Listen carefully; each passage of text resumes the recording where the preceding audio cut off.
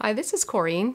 Today we're going to talk about omega-3s and omega-6s and the ratios that are healthy and the imbalance and the problems that imbalance causes. I did talk about omega-3s in a previous video, and it was titled The Fish Oil, so you can go back and reference that if you want the detail on omega-3s. But the problem with fat started when we were told to cut back a lot of fat in our diets. Before that, people were eating about 40% fat of their total diet.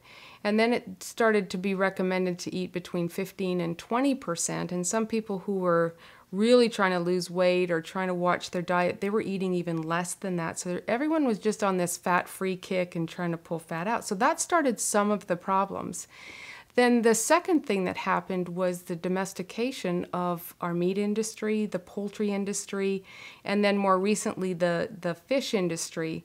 So the domestication also brought the lack of omega-3 in these foods. We used to get omega-3s from all of the meat, poultry, eggs, fish, salmon. So then what started happening in people's bodies is omega-6s started to climb and the omega-3s got lower and lower. Also, companies, manufacturing industries started finding cheaper oils like safflower, corn, sunflower.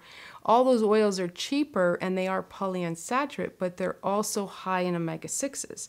So our diets got to be more and more omega-6 and less omega-3. And the research started to show that inflammation was the result of too much omega-6 in the diet and not enough omega-3. So things like heart disease, asthma, arthritis, even brain issues like ADD, ADHD, depression, all started to happen more and more. So doctors started recommending, take omega-3s or stop eating so much omega-6 in your diet.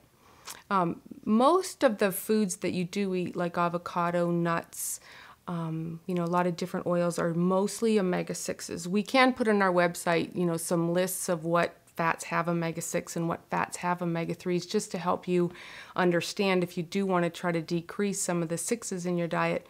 But the easiest way to improve the ratio would be to take a good fish oil. We've already talked about a good fish oil, so you can go and look and check to see if that would be a good one for you. But if you don't take a fish oil and try to do it through food, you may be able to do it. The Eskimos are probably the only population that I know of that can get enough omega-3s, but they're eating wild fish 2 to 3 times a day. And most people here don't do that.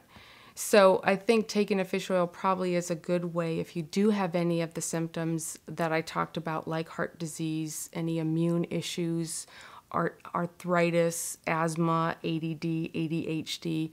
There's so many benefits of taking that omega-6 and keeping the ratio in balance. We're supposed to be 2 to 1 omega-6 to omega-3, but what we find with our standard American diet is it's about 20 to 1. So you can see where the problems are in having way too much omega-6 in your diet and not enough omega-3s. If you'd like to learn more, go to simplyslimliving.com.